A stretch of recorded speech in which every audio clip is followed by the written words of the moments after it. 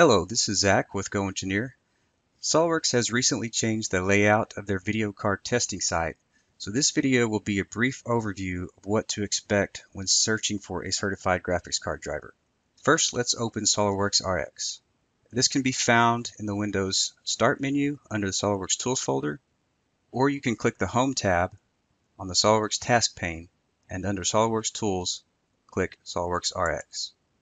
Once SOLIDWORKS RX is open, we will choose the Diagnostic tab. And at the top, it will give you your system manufacturer, system model, card manufacturer, card model, and give you some diagnostic results. You can see that I have a Dell Precision 7510 and I have an NVIDIA Quattro M2000 graphics card. Now below this information is a link to a website where we will download the certified driver.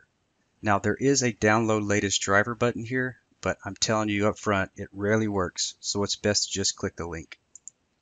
If you're familiar with the old layout of the site, you can see that the same information is there. It's just basically an updated look. We still have pull downs for SOLIDWORKS version, system vendor, system model, and graphics card. Now if you are unsure about your specific hardware, just remember this information is located at the top of the diagnostic page in SOLIDWORKS RX. And if there's no information found on your machine, don't worry, just take note of the graphics card make and model. For SOLIDWORKS version, I'm going to choose 2019 since that is what I have installed. For system vendor, I will choose Dell. For system model, the 7510 is not in the list, so I will just keep it at all system models. For graphics card, I will choose my Quattro M2000. Now below the pull downs is a list of available certified drivers for the NVIDIA M2000.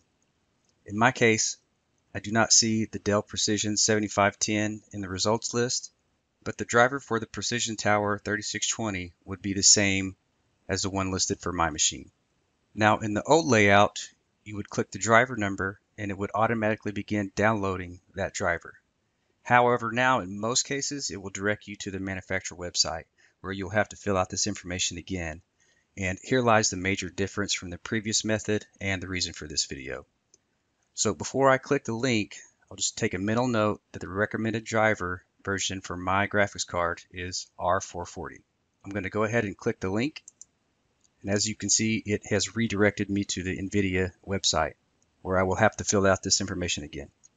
Now, in some cases, the correct make and model will be preset in the pull downs, though this isn't always the case, so keep your eye out for that. So for the product pull down, I'm going to choose Quattro. For product series, Quattro series. For product, I'm going to choose Quattro M2000. For operating system, I'm going to keep it at Windows 10 64-bit. Now for Windows driver type, you have two choices. You have standard or DCH. If you're not sure which one you need to install, then you can find this out from the NVIDIA control panel. To access the NVIDIA control panel, you can right click on your desktop, go to NVIDIA control panel. In the lower left hand corner, click System Information. And from the System Information dialog, you can see that driver type is listed at standard. So I'm going to leave mine set to standard. And for recommended/beta, I'm going to choose recommended certified and click search. Now here's where it can get confusing. As mentioned earlier, SOLIDWORKS used to just supply the download and the list of drivers for each graphics card was pretty short. And here we have a long list of drivers, so it can be confusing which one to use. Now if you recall, the SOLIDWORKS website said that for my graphics card, Quattro M2000, the certified driver was an R440. Now that does narrow it down a bit, but there are at least 6 possible drivers listed as R440. However, since this driver is certified, any driver listed as R440 is safe to use. But if you are still not sure which one to choose, it's usually safe to go with the latest version.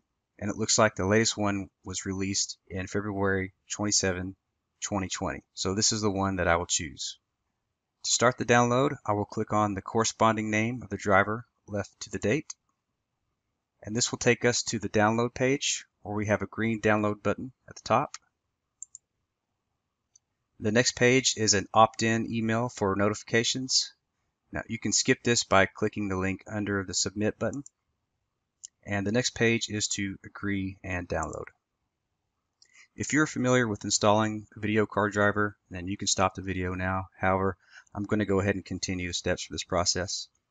Once the driver is through downloading, you should see it on the lower left-hand portion of your browser. If your browser does not do this, then you can usually find the download in your downloads folder. I will go ahead and click the driver exe to start the installation and click OK to the defaulted path. Once you click OK, it will start saving files to the location and the installation will start.